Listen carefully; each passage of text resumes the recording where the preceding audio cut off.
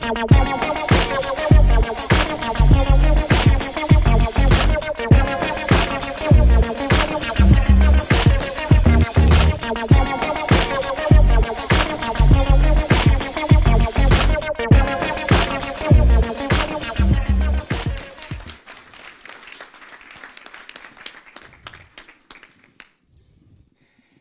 countries like this, you have an advanced infrastructure.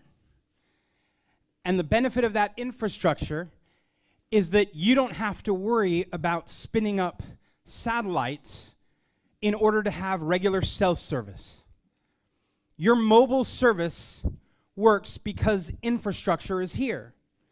But imagine you went somewhere else. Imagine you went to Brazil, and they didn't have the same infrastructure.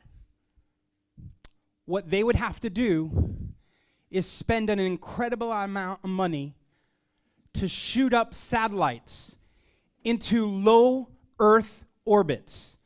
These are LEO satellites, and what they do is provide the infrastructure for cellular and mobile telecommunications. It costs a lot of money to build one, and a lot of money to get one into space. Does that make sense? You with me? Okay. So years ago, a company decided that they were going to take mobile service into a country like Brazil. We're going to say a country like Brazil because if I tell you the details, I might get put in jail. But they did all the work. They sent salespeople into Brazil. They put up billboards that announced that mobile was coming. They rented out, they signed leases to have little shops, retail places, where they could sign contracts and get people to join a plan that was coming. They let people start looking at the devices and putting their names down to register. And everything started going. And then they took the satellite and they shot it into space. On the day that they announced they were going live, an executive for that company was traveling in Mexico. His satellite phone beeped. And he said, "We don't have satellite signal in Mexico." So he picked up the phone and he dialed the home office. And as he talked to the home office, he said, "I'm calling you on the sat phone. When did we get signal in Mexico?" And they said, "We don't have signal in Mexico." Now, at the exact same time, teams deployed throughout Brazil, or a country like it, had no signal at all. At all. Now, this is going to sound crazy to you, but it turns out that when you build a satellite, if you put the right panel on the left side and the left panel on the right side, you change where you have signal and coverage. And I'm not lying to you, this happened. So the company had to send a massive amount of people to Mexico to buy billboards and to rent leases and to start signing up customers because they were live in Mexico. And then they had to tell the people in a country like Brazil that it was going to be a delay. I'm not joking. This really happened. And you're thinking, "Chris, I know that you tell stories, but what the hell does that have to do with what we're talking about here?" I understand. In case you don't know, if you don't know me, I'm a guy who, among many things, has worked with a lot of different WordPress companies. I've worked with a lot of different product companies because over the last 21 years, I've been a product guy. And so for the last several years, I've worked with companies you've heard of, hopefully, and helped them think through product marketing, go-to-market strategies. And what I want to spend the time we have today, I want to spend our time talking about some lessons learned that you could learn without hiring me. You could learn for free today. Does that sound good? Yeah. Who likes free? Yeah? Yeah. So lesson number 1. And the reason I told you this satellite story is because I know this is not you. Okay, let's all agree that you are brilliant people. But there are other people, not here, probably the guys sitting in the other room, and you know that they spend an inordinate amount of time designing, architecting, and building software. Oh, they have meetings. They have project plans. They have meetings about project plans. And they put together all sorts of energy to develop the right code. How many of you have ever been in a meeting where someone wants to add another feature? The rest of you are liars. We're all in those meetings. Another feature, and then another feature, and then another feature. We have meetings upon meetings about how to build software. And then, when it comes to launching the product, it's almost like we're that mobile team who suddenly gets surprised that, oh my God, we have to launch this thing, and then we're rushing at the last minute, selling cellular in Mexico, because we're shocked that we have to do something called marketing. And so we rush. We spin up a landing page, we spin up a website, we do something, we put some copy there, we put a grid of pricing, and we just hope that it'll work. If you know me, and if you don't know me, this is a welcome to me. Hope is a wonderful thing to have. Hope is a beautiful thing. We can't live in this world without hope. But hope is not a strategy. You don't get to the last minute when you're getting ready to launch a product and decide at that moment, oh, what are we going to do? Let's go, we'll buy some ads. Can we do this Facebook thing? Let's create a landing page. Okay, let's go sign up for a course to learn about landing pages so that we can write the right landing page. And then let's launch, and let's send it out on Twitter, and let's hope that everything works out. And hope doesn't pay the bills. Hope is not a strategy. And so lesson number 1 is that you need to spend as much time, as much energy, as much effort in the plan around your marketing as you do the plan around your development. Does that make sense? I hope you're sitting next to someone that you can nudge with your elbow right now and be like, yeah, see what he just said, right? I hope you're sitting next to the right person. But if not, we're recording this. And so you can just take a little snippet and send it to them and say, hey, this is a message just for you. Because the reality is, you don't want your marketing to be a last minute, oh my God, what do we do thing. Now, you may think, okay, but Chris, this really only focuses on product people. Well, what if we're not product people? But the reality is, this applies to whether you're a blogger who's doing affiliate stuff, or whether you're an event manager, or whether you're a product person, whether you're services. How you talk about yourselves, how you're going to get the message out, how you're going to woo an audience, all of that takes planning. And if you're not investing your time and energy in that, in the same way that you're investing in the rest of your engineering focus, it's suboptimal. I was about to say you're doing it wrong, but we're not supposed to say you're doing it wrong. So I have a new one, which is just suboptimal.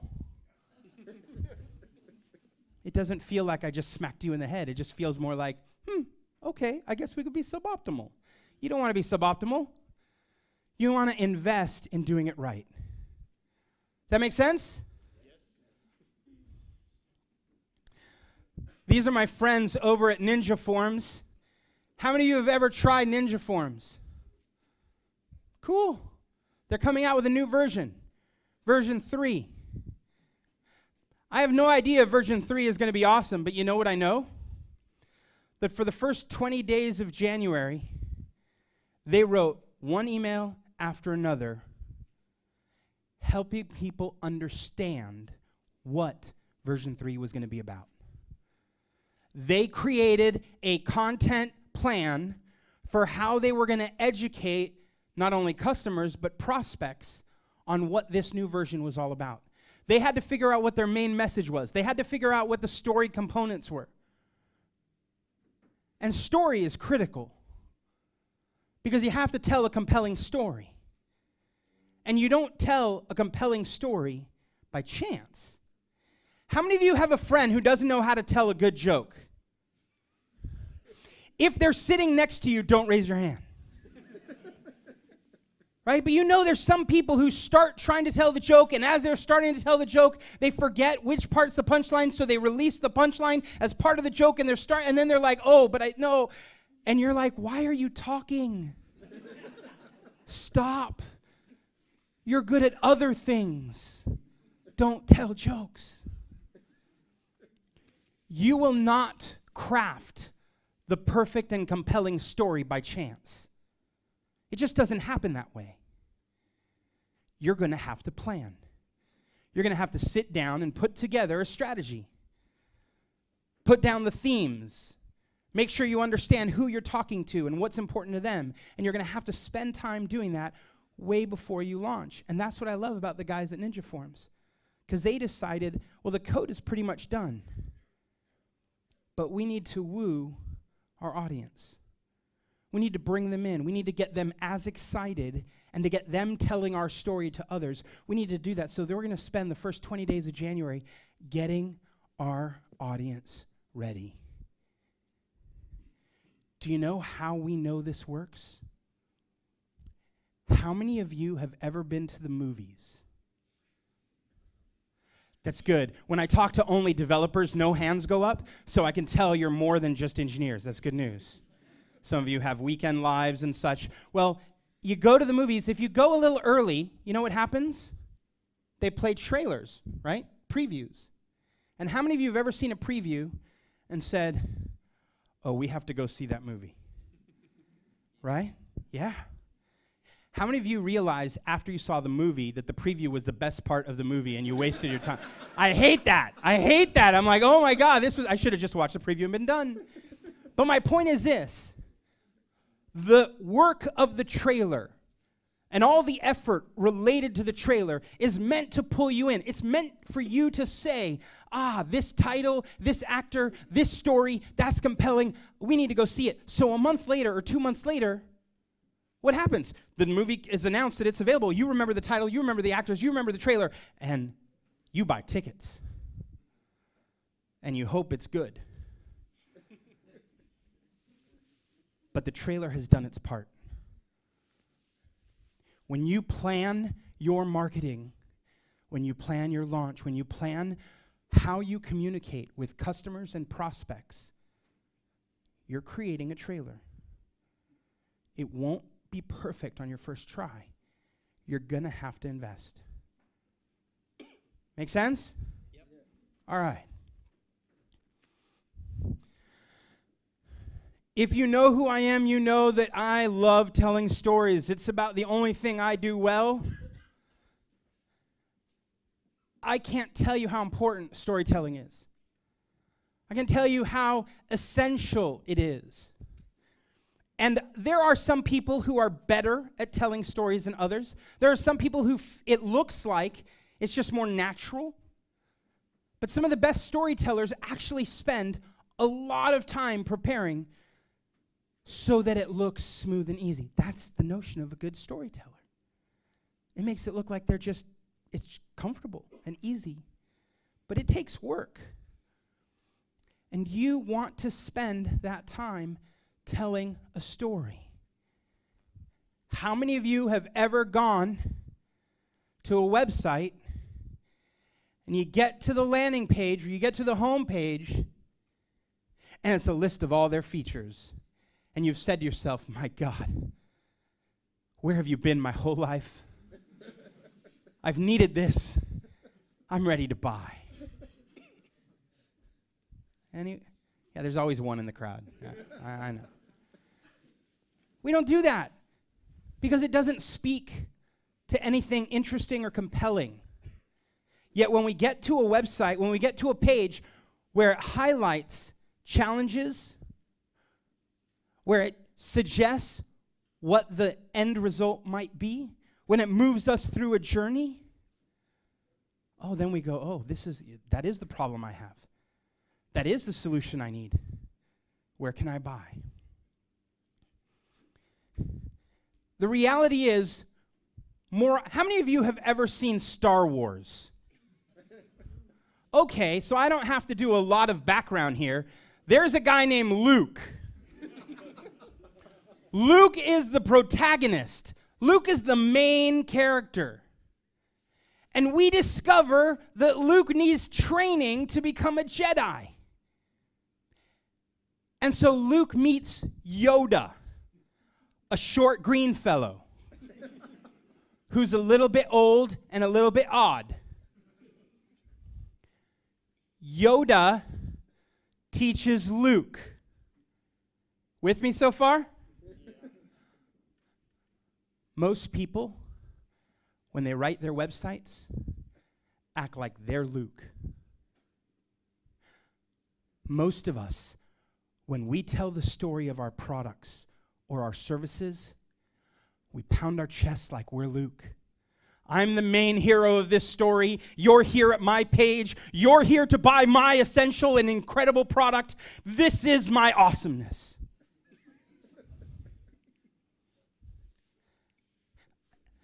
We're going to pause the Luke and Yoda story for just a second. How many of you have ever been to a cocktail party or hung out at a bar? That's right, all of you. There's two kinds of people at the cocktail party, two kinds of people at the bar, right? There's the one that talks about himself nonstop. And the one who, as you're chatting, says, you know what you're doing? You could really use, it would be great if you met this person, or I would love to introduce you to this other person. They're helping people, and the helper gets more and more people in his crowd, and the boaster gets virtually nobody, right? Eventually, everybody goes to the host and says, why did you invite them? Most of the lessons I apply when I work with companies come out of the context of a cocktail party. I basically tell them, if you wouldn't do it at a cocktail party, don't do it at business. Because the reality is, if you show up to a cocktail party or you show up to the bar and all you do is talk about yourselves, it doesn't go well for you. And yet, that's what we do on websites. We set up the page and we boast all about ourselves. We are the best, fastest, most amazing product you've ever seen and you've ever needed in your whole life, and we will do it all. Yeah, for free. For $9. How come I can't be scalable? I can't run this business. You're like, because you priced it wrong. Because we're Luke. We need to be Yoda. The main actor in the story we're telling is the customer that comes to the site. They're the hero. You're the guide. They're Luke. You're Yoda. And your job, when they get to that page, your job is to tell them the story the same way that Luke didn't know the story. Luke didn't have a backstory or understanding. Obi-Wan had to explain. Yoda had to encourage, guide, coach, and counsel for Luke to get to the end and win. If you learn to tell a story as Yoda, as a coach, as a counselor, as someone who comes alongside your customers and equips them so they can be the hero, then you're telling a story that people listen to. Then you're telling a story where people can see themselves as the hero of that narrative. Does that make sense? So the next time you go into a meeting and you're talking with your marketing department, you just look at them and say, we need to be Yoda, not Luke. And they're going to look at you like you lost your mind. You're like, no, Chris Lema told us, like, we have to be Yoda. My friends over at Woo Themes, I met with some of their marketing folks a couple years ago, and they said, we're having a problem. And the gal who was in charge of their website, and particularly the blog, said, we're having a marketing problem. And we're just not getting enough traction. We're not getting enough people commenting. We're not getting enough movement. We're not getting enough shares of our blog. And I said, can I be honest with you? The truth is I had no plan B if she said no. I don't know how to be dishonest. I'm just like, look, I'm going to tell you the truth. I'm like, your blog reads like release notes. How many of you have ever gone to a product's website and the blog is the announcement of the new features in the new release, and below that, it's the next post about the latest release before that with its features, and below that, it's the articulation. I'll just wait. Because you've all been there. Yeah, see? Those are release notes. That's not a blog. You're not telling a story there. And so we sat down. We were having dinner in San Francisco, and as we were talking, I said, look, you should be telling the story of your customers.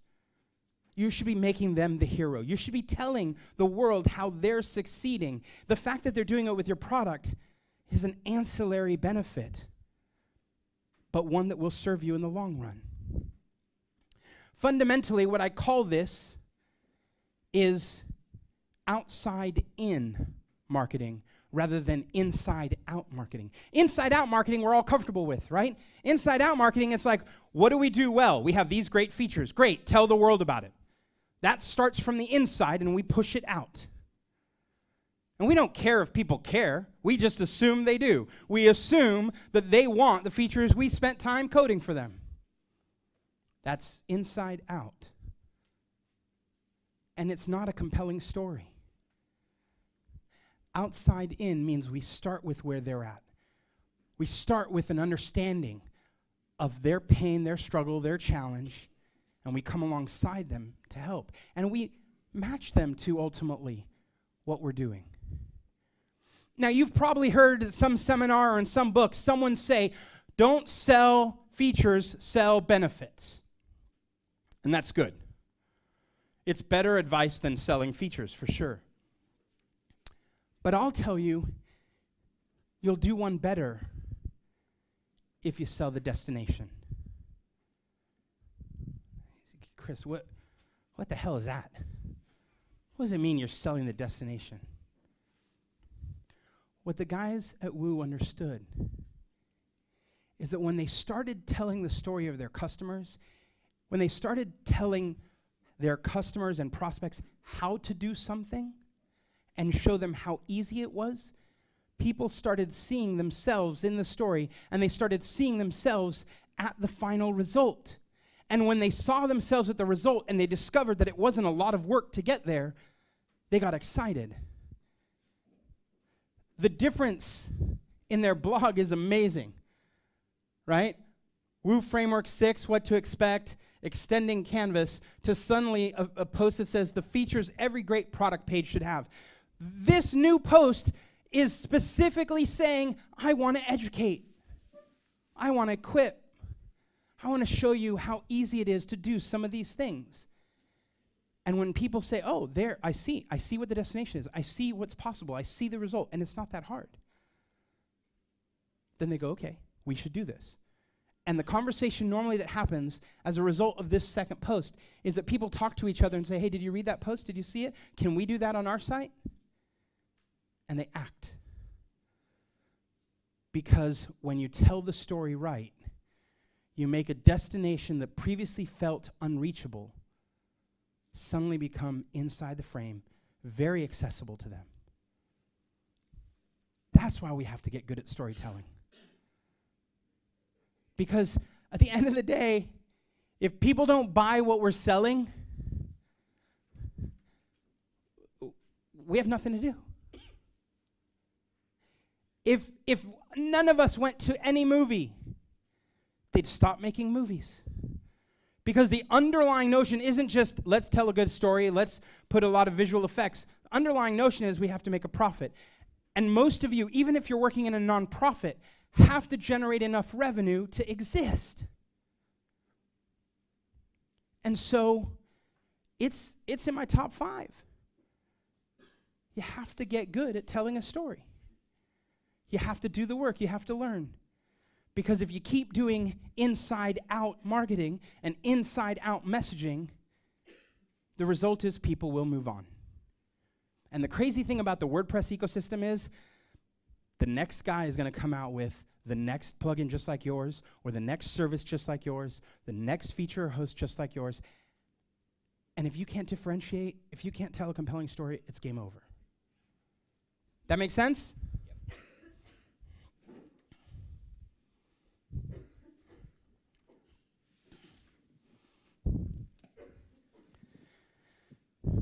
I have to confess something to you. I'm trying very difficult, in a most sincere and committed way to do something very difficult, which is to become the most spoiled person I can be. I want to stay in very nice hotels. I want to wear very nice shoes. I want to own wonderful watches, great pens, and a beautiful car. I couldn't do this when I was younger. Now I can. So when I was younger, I didn't really understand segmentation. Because the way I thought about the world was, a hotel room is a hotel room. You pay for 4 walls, a roof, and you're done. If it has a bed, you're good. And over time, as I've gotten older, I've realized, no, I want to be a little spoiled. I want a nice hotel. And it turns out that 4 walls and a roof can cost something in the US, where I'm from, it can cost something as inexpensive as $29 or as much as $700. And I think there's rooms that are even more expensive, but they won't tell me about them. Can you imagine 4 walls, roof, door, bed, bathroom, $29, $700, what's going on here? You're like, this is, when I was young, I'm like, no, just put me in the $29 room. Now I'm like, no, I'm sorry, do they not have a nice hotel in that city? Then I cannot speak at their WordCamp. I'm kidding a little bit. I stay in normal hotels. But the reality is, there's a huge difference at a nice hotel. How many of you have ever heard of the Ritz? Ritz-Carlton? Yeah? The Ritz analyzed its customers. I don't know if you know the term lifetime value, but the notion of lifetime value is how much money a person is going to spend with a company over the lifetime of their experience with that company. Does that make sense? The lifetime value is how much this person's going to spend. It's an average, it's an aggregate of an average, and it's a single number. A single night at the Ritz-Carlton has cost me about $500 for a night. That's a lot of money. Do you know what the lifetime value of a customer is for Ritz-Carlton? $250,000. Do you know what happens when you know that your average customer is going to spend over the course of their interactions with you $250,000? Anything I want. They bring me a basket of fruit. I like pears and I like apples, so I eat those. I don't eat the banana or the peach. The person who picks up the basket when they clean my room makes a note. Mr. Lema likes pears and apples. When I go the second time, I get a basket of fruit. Guess what's in the basket? Apples and pears. You know what happens when you go to a $29 room? There's no basket. They don't need to take notes because there's just no basket. Like, good luck, dude. I hope the bed stays in the same place.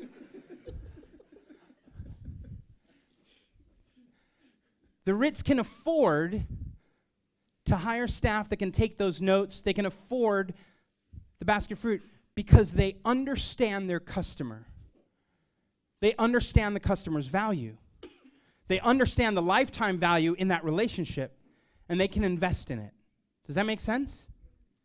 And the truth is, the same dynamic happens in the automotive space. It happens in hotels. It happens with watches. It happens with pens. Do you know you can buy a Bic pen for 90 cents or a Mont Blanc for $1,000, right? You're like, what? This is crazy. They both write with ink. I'm a fan of cigars. I like cigars. I may have lost half of you now because you think cigars are so unhealthy, but I don't inhale. Does that make it better? No? Okay. So I love cigars. I did some work with a company, and they decided that as a gift at Christmas, they wanted to give me a nice cigar. So they went to a very nice place, and they said, "What's your most expensive cigar?" I don't recommend you do this because you're basically signaling you know nothing about cigars and you're willing to spend a lot of money. But what happened was they happened to have a very nice cigar in that place. And they basically said, we don't get most of our customers don't buy this cigar, but we got it. Here's the story. The leaves of the tobacco, the leaves of the cigar are only available in the Amazon jungle. And you have to hike 25 miles in to harvest these leaves. And it's a finite set of leaves, and so there's only a certain number of cigars that can be made from these leaves. And they gave me one. They spent all that money to give me a gift because we'd done a lot of work together. I smoked it, and they said, "How was it?" Just between you and me, I couldn't tell the difference. But that's just between us. But segmentation happens in the cigar world too. You can buy cigars for $6 and you can buy cigars for $200. Segmentation has nothing to do with the product. Segmentation has everything to do with customers. Different customers that are willing to spend different amounts. What's really nice is you can name these segments. My friends at iThemes and I, 2 years ago, spent some time talking about these segments and said, not every customer is the same. We can group them into similar groups of people that have similar habits and similar desires and similar problems, and based on those segments, we can name them, and we can even attach them to the pricing. And so we worked on blogger, freelancer, developer, and then they added a year later the gold package. But when you look at these, what you notice is that people can easily self-select. They can see themselves in the grid. They can say, I'm a blogger, that's the one I should buy. Or I'm a freelancer, that's the one I should buy. They navigate directly to the path you want them to take, and they say, this is obviously for me, and they click the button. And what they've done is coordinate the features, the price, and the segment. And the moment you make a decision about which product you buy, you are also telling them something about yourself. I want you to imagine for just a second that you walked into a shoe store, you go into the shoe store, and you see 4 sets of shoes. They look identical. One set is only 2 or 3 euros. And you're like, that's really cheap shoe. The next one looks similar, but it's like 40 euros. The one next to it is 45 euros, and then the next one's like 400 euros. They look similar. You have to decide. There are some of you that are always going to buy the cheapest one because you're like, it's just shoes, I don't care. There's some of you that are going to buy the most expensive one because that's who you are. And then the rest of you are going to look at the 2 in the middle and go, well, no, I can afford the extra €5, and you might buy the better one. And you notice this whole time we haven't talked about shoes. We've talked about you. When you make a purchase, you're telling me about you, not about the product. You're going to have customers that will always buy the cheapest product. They're also going to give you the most support tickets. I'm just going to let you in on that secret right now. But you're going to have people that always buy cheapest. You're always going to have some people that buy high, which is why they created the gold plan. Because they see themselves a certain way. You need to understand how your customers see you, see themselves, and play to it. And you need to break them up so that you can talk to, with different messages, talk to where they're at. Because different people interact differently. If you've ever heard of CoSchedule, they let you schedule tweets and social media comments about your blog posts and such. And these guys have a great little dynamic. When you go to their page, it says, tell us about your team. Are you solo? I work with a small team. I work for a large company. When you pick something, you're telling them something about yourself. But also, if you go to their website and check it out, it changes the messaging of what they're telling you. They're tying the story they're telling to the segment that's there. Make sense? Number 4, embrace the buyer's journey. Here's the reality. Most of us write all of the content on our website as if people were immediately ready to make a purchase. In a continuum from -10, where they've never heard of you, to +10, where they're telling all their friends about you, we write the copy on our websites like they're at -0.1. They're just about ready to make a decision. But it's not true. People find themselves all over that map. How many of you have ever wanted to find an answer to a question and you haven't even known what the right words were to put into Google? Right? You're like, I don't even, like, how do I find, what do I, like, and you write a weird phrase, it turns out it means something totally different, and you get you're like, no, not that, not, you know, and you start again. The reality is, right, that we start being completely unaware. We can't even articulate the problem. And you need to recognize that. You need to recognize that there are some people that don't even know how to stipulate what problem they have. And you can help them. You can write, by focusing on problems, you can write stories, checklists, Q&A that helps people go, oh, you're right, I do have that problem. And if you've done that, you're moving them from being unaware to being aware of the problem, at which point you focus on solutions. You can write the best ofs and comparisons and how-tos, and what happens? They go, okay, I not only know the problem, I'm now aware that solutions exist. I work with a company right now that is building staging sites for people who don't use managed WordPress hosts. And we sit and talk a little bit. And the reality is there's a lot of people out there that have a website that don't know what a staging site is. So they don't know how to type in Google staging site services. Staging site doesn't mean anything to them. And so we have to do the work to say, no, hold on. You have to articulate the problem so they understand the problem. You have to articulate a solution so they start learning the vocabulary of the solution. And once you've done that, then and only then can you start talking about the product. And you notice at that point you're going to use different kinds of content to finally get them to the decision. Customers start at -10. They're completely unaware of everything. Your job is to write content and a different kind of content in different steps of the journey to move them all the way to a decision. And if all your content looks the same, right, the always be closing, buy now, you're missing it. Suboptimal. It doesn't work that way. You need to help them move along a journey. And lastly, lesson number 5, you should really listen to your users. I mean this in the most sincere way. I don't know if you've been to Amazon. Anyone? Yeah. The rest of you are liars again.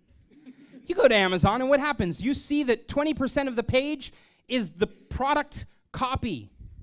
80% of the page is the comments. What do? You read the comments. And what do you do when you read all the positive ones? You skip them. And you get to the ones that tell you the negative, and you have to decide, is this a big enough negative that I'm willing to get past it, or is it so big that I'm not going to get past it and I'm moving and going to another product? And that's the decision we're making constantly. But you know what all that content does? all that user-generated content, it gives us the words that our customers are using already as they're talking about things. They use words that are different than our words. Because let me be honest with you, we're insiders. You show up to this conference, you're already an insider. You build a product in this community, you're an insider. You've forgotten what it's like to be an outsider. You want to be an outsider, right? Go to another country where they do a whole conference in another language and sit in the chair like I did today. And you're like, oh my God, I totally do not understand French. And I'm trying. I know Marcel. Like Marcel is the Wapu, and you're like, okay, I know Marcel. Like I know now 3 words. But we forget what it's like to be outsiders. And so we use insider language, and we message with insider language, and you've forgotten the user. The users are outsiders. They don't know anything about your product. They don't know anything about your service. They don't know anything about anything. And when they show up, I once had a call with a client, and I said this stupid thing. I said, do you want your site responsive?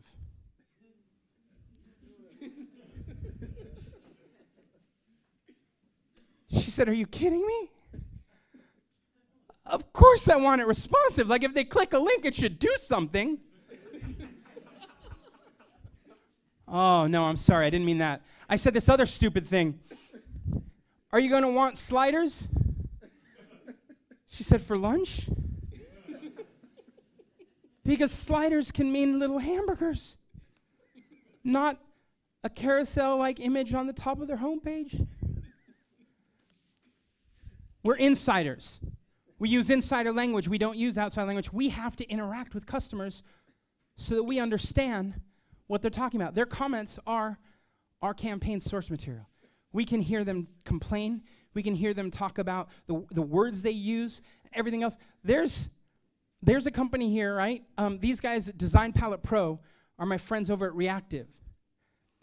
And what we did is we started pouring through a lot of data, a lot of comments, a lot of support tickets in the Genesis and Studio Press forums to understand what the pain points were so that we could write, don't want to write code to customize your Genesis theme? You don't have to.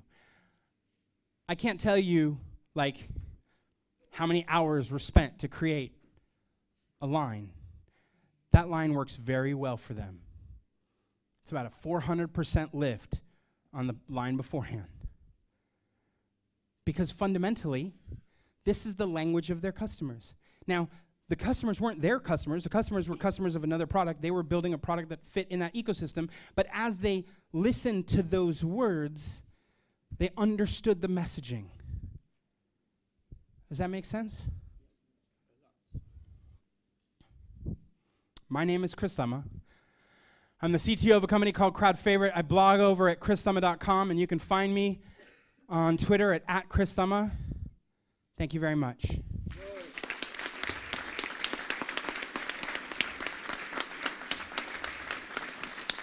Thank you, Chris. So, hi, Chris Lema. Thanks for your talking. I'm very happy. I'm very proud to know you now because I never see your talking, but now I think follow up on Facebook, on everywhere you want to know. I have 2 questions for you. So my first question is, you talk about tell a story, and I see on your T-shirt, cool story, bro. Doesn't make sense. What do you think about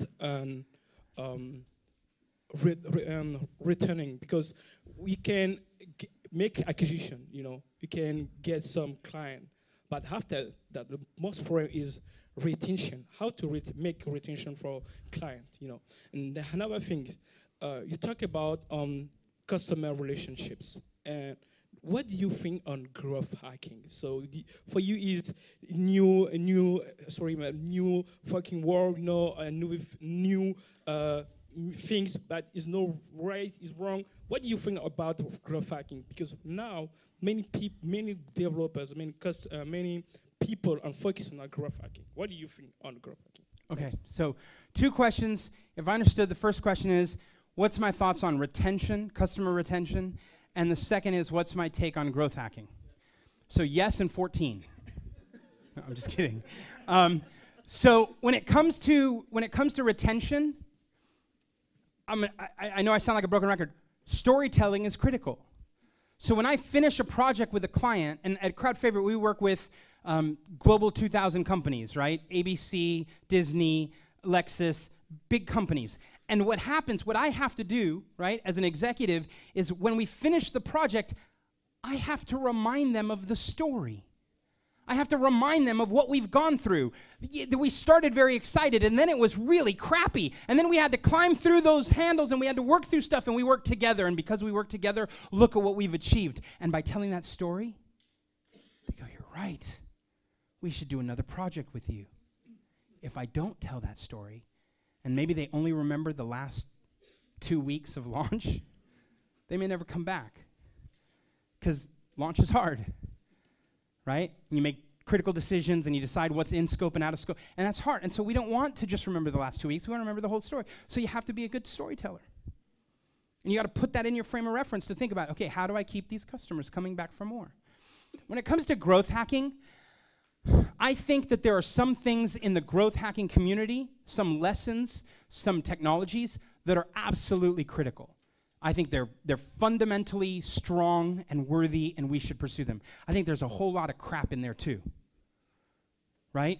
Because the truth is, real value takes time. So someone who wants to magically get my Twitter followers from 12,000 to 80,000, I don't want it, right? Because I just don't believe that that's the genuine approach to how I'm building relationships and rapport. That's how I'm building trust. So some parts of growth hacking, I'm not looking for a quick fix.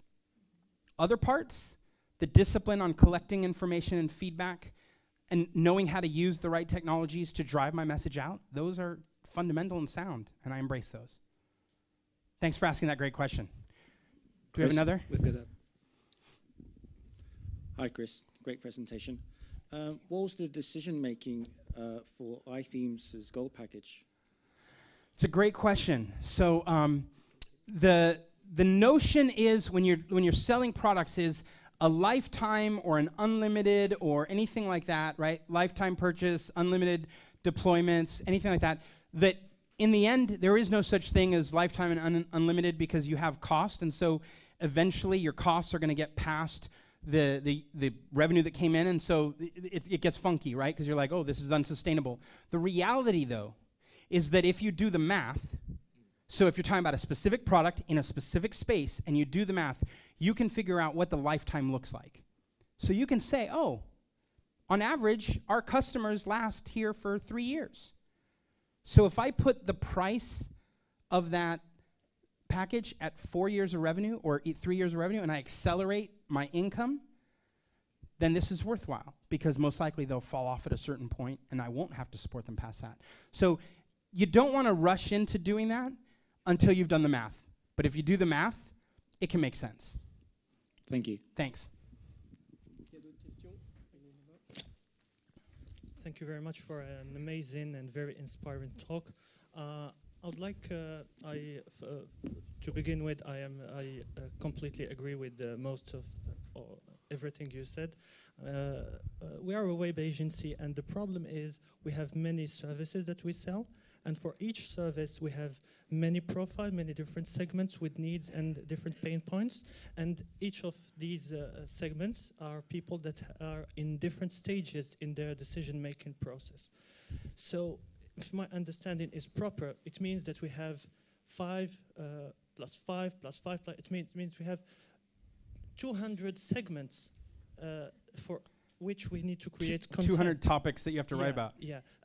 How do you manage such situation where you don't know the person that is landing on your web creation website that has typed in Google website creation services and is landing on your landing page? What stage is this person in? How do I address her? And how do you put storytelling and stuff like that in practice, really?